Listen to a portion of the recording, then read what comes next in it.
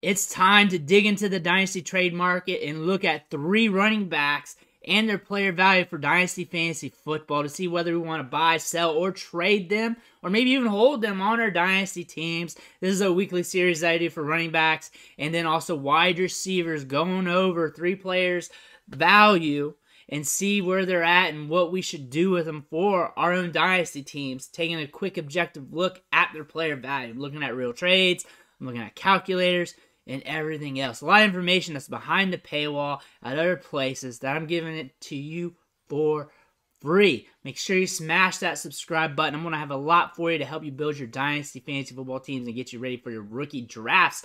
But let's get this started. Our first top running back off the ADP as we're going down the list by the week is Josh Jacobs. He's 25 years old, being drafted in startups as the RB9 per ADP and as the 34th player overall off the board. Last year, he went off. Over 1,600 yards rushing, 9 RB1 weeks, 2 RB2 weeks.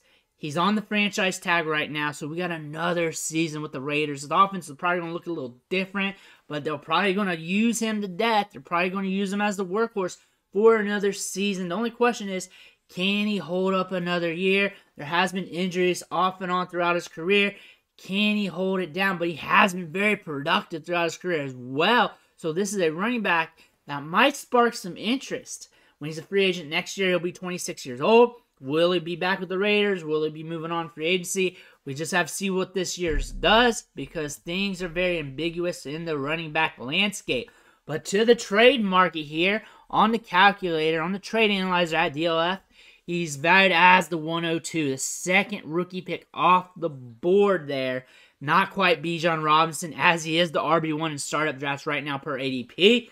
And on actual trades per their trade finder, being traded for the 107. Another deal has him traded for the 105 and a second. Another deal, James Robinson, Dallas Goedert, a 201 and a 202. Another deal, a 2024 first and second, and Isaiah Pacheco. Another one, a 2024 first, second, and third, then John Mechie. Another one, DK Metcalf, straight up. Another one, Stephon Diggs, straight up. Another deal, a 2024 first and a 206. Devonta Smith, straight up. A 2023 first and second, a 2024 second, and 2 threes. Fundamentals say here, if you're in the middle of the road in your league, or you're a bottom dweller, you're rebuilding, retooling, then it's a sell for you. However, if you're in the hunts, feel like you're top 3, feel like there's a good chance you might win a league, looking at these deals here, you might be able to catch a productive running back at a decent price point. And things aren't always one way when a player's a buy or sell. It really depends on your situation here. Again, this time next year, he'll be around 26 years old, hitting free agency. It's got a lot of wear on the tires, so we don't look at this as a long-term play. But right now, you can catch something back at you if you're in the back end of your league. You're not expecting to compete until like 2025, 6, 7, something like that. You probably should have already dealt them in season, honestly. But right now, it's in the works. You might be able to catch something. Some of these deals are kind of light, too. Like he's going undervalued. You can also tell that some of these managers are trying to be creative when they're trying to get the deal done. The 2024 picks that you're seeing a lot of these trades, that's happening because the 2023 class is heavily valued. So you're going to see that with some of these vets because they're trying to get creative to get these deals done. That's what the market's telling us. So you might have to be creative if you're trying to deal them away. If you're trying to buy them, I would be looking at a first and some change. And that change might be your second round rookie pick. That might be a player like Isaiah Pacheco, John Mechie with something else added to it. Or if you're trying to deal them away too, Devonta Smith, a player that caliber in that range. A young wide receiver is a good pivot too if you don't want to go with a buffet of picks. But I would look for picks and players, buffet of picks, young players come back at you. If I'm looking to buy, it looks like it's going to be a first and some change. The 102, like the calculator says, isn't really happening in much deals. You're looking at people being creative with him when they're trying to purchase him. Next year's first, a little something with that. Maybe next year's draft or something like that. Somebody did that, a first, second, and third. I mean, a fourth and fifth. What more else is that for real? So really, your next year's draft in a player, maybe that's if you need that production. It's really on your situation. If you need that extra running back, say you got a good running back, and you want him as your RB2 or your RB1B or whatever, that might be the deal to get if you're looking to get the production now and you don't care about the rookies. You're here for the now. If you're here for the tomorrow, you got some options here. You're going to have to be creative. That's how it's looking like when it comes to buying them. The best time's now, right before the season starts. His value's going to go up a little bit when it comes to selling. Rookie draft time. Rookie draft time's when the picks are going to go up in value. Maybe in season as well when he's getting the production or right before the season. There's a lot of more opportunities when selling a player like this.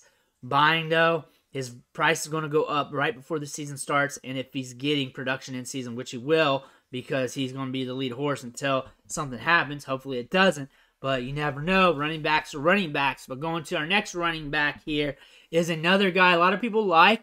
We're in the middle portion of his career, and we're at a crossroads where things could happen one way or another. We're talking about Antonio Gibson. Soon he'll be 25 years old. He's being valued as the RB37 in ADP, 112th player off the board per ADP. So he does have some value. Last year, he had 2 RB1 games, 5 RB2 games, 11.1 PPR points per game, but 14 points per game or so in his previous 2 seasons. So he has been productive throughout his career, giving you average double-digit fantasy points, sharing the backfield right now with Brian Robinson.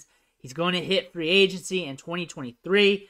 Wouldn't be surprised if this team takes a mid to late round pick at running back. Wouldn't be surprised, but I'm going to say that for almost every team. Even if they're loaded at running back, because this is the draft to do that, and then the back part of the draft, teams will take shots for depth, and this is a dangerous draft class for the late rounder. So that late round running back could spark something. Trade market right now, calculator saying a mid-second. And with that being said, when we look at the trade market, there are not many one-for-one trades. And I don't like talking about multiplayer trades because that gets sticky to present to you guys and hard to capture the value because now that you're getting into situations here. But not many one-for-one trades, and really because you got to be creative because his value is not matching the upside and you're scared to get rid of the upside. Here are a few trades that went down. Adam Thielen in the 302, Nico Collins in the 312, Cortland Sutton. So they don't seem too appealing, but it really depends on what you want. At his price, you're using him as a package-up piece. So you're using him, another player, him, another pick and player, him and another pick to either move up in your draft or move up the board to get the player you want. You're using him plus something else to get what you want, whether it's a better wide receiver, an upgrade at running back. That's how you're doing it.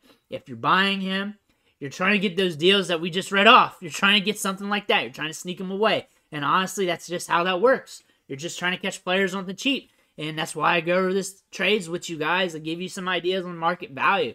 Mid to late second on the calculator seems just right.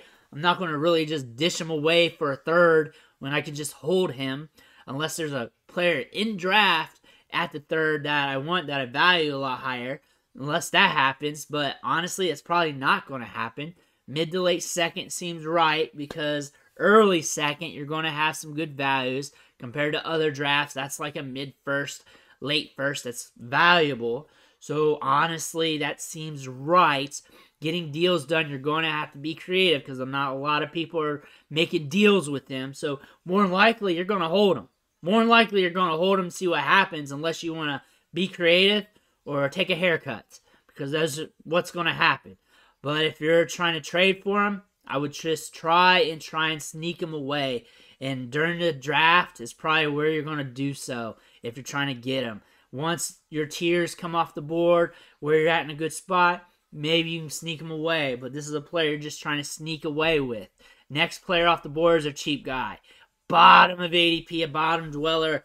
Usually we're saying the same thing about these players, but we have to cover them because the back end of the roster on our Dynasty leagues matter, and some of us are in super, super deep leagues.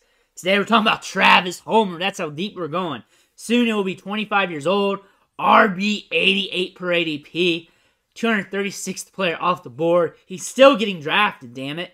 453 rushing yards and 1 touchdown in 4 seasons. It's not sexy. Signed a 2-year deal, $4 million deal with the Bears. They have Donta Foreman, Khalil Herbert, Trestan Ebner on the roster right now. And we got the draft that could make things murky for damn near every NFL team. And you can draft a 7th-round rookie in this year's draft. It could make things kind of hairy for just about any roster clogger. Trade market says he's dirt cheap. Calculator says he's a 5th-round pick. He's on waivers in most leagues. In some leagues, he's just a back-in-the-roster guy. If you have to have him, he's just a throw-in on the trade. More than likely, you're just going to let him sit. You're just going to watch the tea leaves throughout the season in camp. And then you'll just pull the trigger when it's ready. Let this dog lay and pick up if the attrition rolls his way. Right now, it's pretty risky right now with the draft. And you know what? He's free. If you're making a deal currently and he's on the roster, and you got a spot on your team to take on the roster spot, a lot of us are in some deep leagues, some 16-teamers. We're starting 6 wide receivers still, and we got some flexes. I understand. And you can get him as a throw-in just to see. Just see. After all, the Bears are a little bit ambiguous. That kind of makes sense. More ambiguous the roster, the more you want to buy in on the bottom dwellers there, the RB3s, the RB4s. So that's something you want to look at, especially if you're in a deep, deep dyno like that. So I don't mind doing that. I'm in some deep ones. And he might be sitting there in some leagues of mine as well, just waiting, because I am in some incredibly deep leagues. So if you're in that situation, that's when you'll get him as a throw-in. Your basic league, you're starting 2 running backs, 3 wide receivers, maybe a couple flexes or whatever, however you do it. 12 teams, probably not rosterable, unless you have an extension on your bench or something. Probably not rosterable. I don't imagine that. I'm in so many leagues, things that scale. Sometimes thinking off the rip on these videos is kind of hard. Probably not rosterable on the basic leagues, but on those deep leagues that are crazy, you're looking at a guy on the back end, and you're just hoping for the best. And since this is an ambiguous running back core, ambiguous offense all the general, you might want to look at him. But those are 3 running backs that we're looking at this week at their player value, seeing the market, seeing the tea leaves, giving you ideas of who to trade for. If there are other running backs you want to look at, I've got plenty of videos from this offseason. Go back and look at those trade videos. They have the same thumbnail, so you know what you're getting when you click on it. I try and bait you in with the title, but you know what it is. When you click on it, I'm covering 3 players, covering their value, giving it right down the line on both sides, and just trying to help you out with some ideas. Make sure you smash that subscribe button on the way out. It's going to help you build your Dynasty teams going forward and make you a better Dynasty gamer. I want to thank you for watching. Catch you on the next video.